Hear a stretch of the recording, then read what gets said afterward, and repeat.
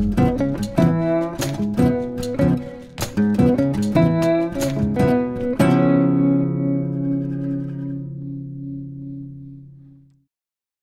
everybody, my name is Coen from the Fellowship of Acoustics, and it's a new week. That means new arrivals, and we've selected the 5 nicest that we could find this week, and I'm very happy to show them to you. So let's kick off with the first one, which is a beautiful vintage Gibson from 1966. So it's the Hummingbird, the square shoulder dreadnought from Gibson, at least the most known one. Of course you have some other models as well, but the Hummingbird is an absolute beauty. So first launched in 1960, it was an immediate hit, and it was their second most expensive guitar. So it's a super luxurious dreadnought, beautiful sunburst finish.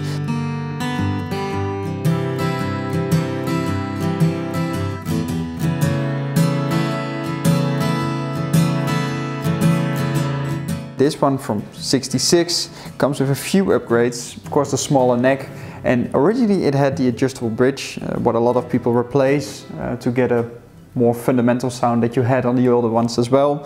So this one is replaced with a new bridge, so it makes it a bit more powerful, but at the same time holds that classic Gibson characteristics that you have on a Hummingbird. So it's slightly compressed, it works perfectly in the studio, and it's super nice looking.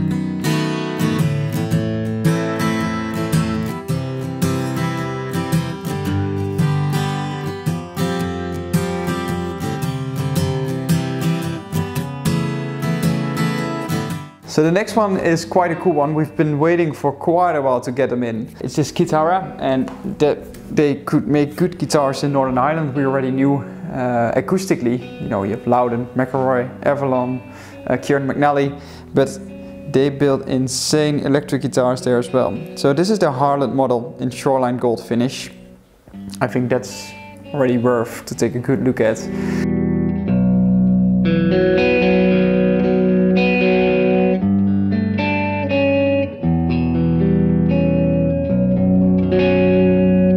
Comes with the Mojo pickups, and this guitar is ideal for both slide and if you play a bit cranky, so the more modern styles that you hear right now a lot.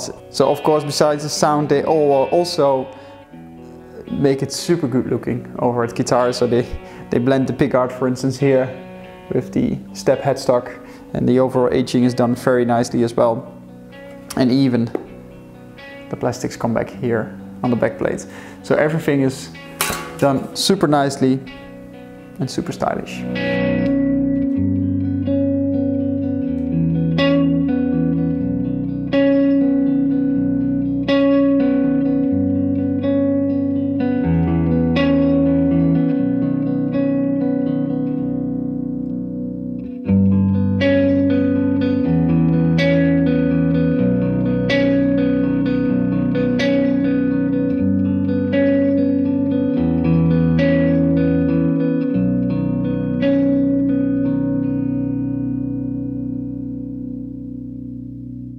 So the next one is from the Maton Custom Shop. It is a trade-in, so she's a few years old, but still in remarkable shape. So this is the Tommy Manuel Personal, and the biggest difference between the TE Personal and the TE, the normal one that you get from the standard line, is that the Personal they've sounded a bit more acoustically, and that's super nice because it sounds strong acoustically, but still has the same AP5 pickups. So on stage you're always good to go. Every sound engineer is super happy with you if you take this guitar on stage.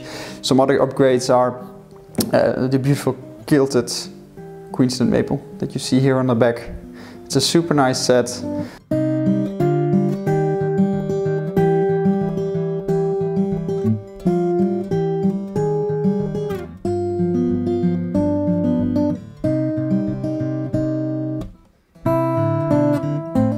And of course the CGP logo here, which isn't the block, but here in normal numbers. Made by the Maton Custom Shop. Overall a very nice guitar, and good looking guitar. So if you're looking for a finger picker, then go check out this one.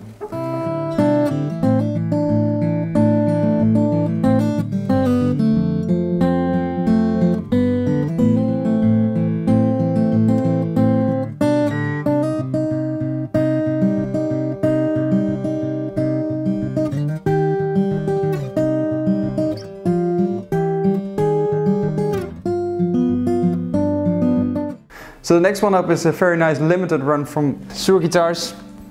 And this is the one that started all. So this is the Sur standard in Sur burst. Yeah, it's a lot of Sur in one sentence.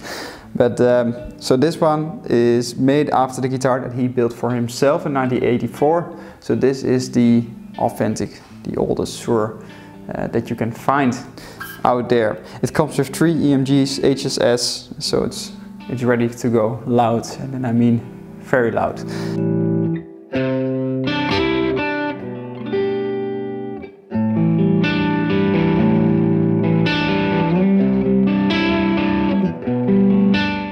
It's a beautiful guitar. The way how they set up their guitars is insane, how low they can get without any fret buzz. But at the same time also the wood that they select is a beautiful top. And of course the finish in Sur burst is very nice. If you're not the biggest fan of the Sur burst, then there are some other finishes. So out of my head there's a Lake Placid blue, there's a faded cherry burst, there's a black finish as well. So there are a lot of colors for everybody's taste.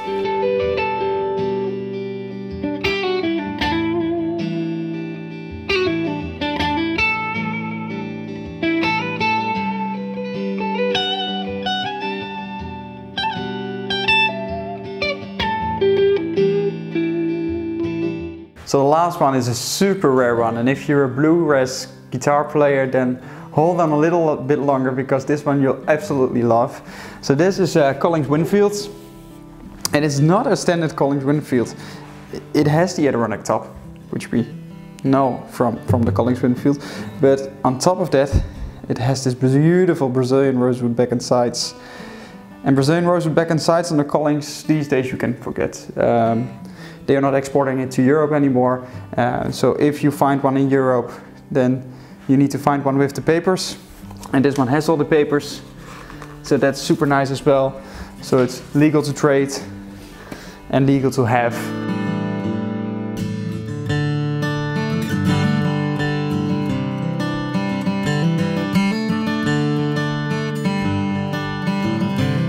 You know, it sounds super fancy to have Brazilian on your guitar, but it also sounds super fancy.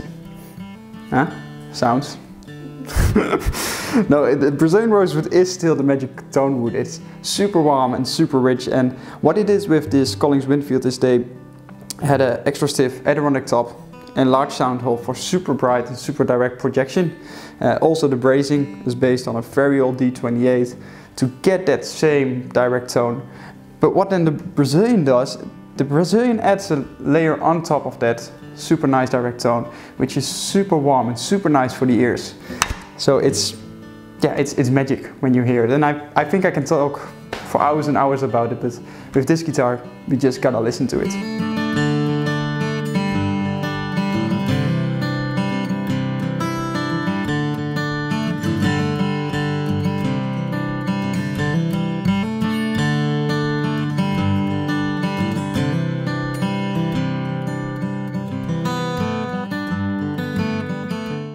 So that was it for this week. I really hope you enjoyed the video. I really hope you enjoyed the guitars. As always, let us know which one is your favorite, and we hope to see you in the next video. If you want to have some more information on the guitars, go check out the website or go check out the demos in depth that we've put on our demo channel. And I hope to see you next time. Bye bye. Cheers.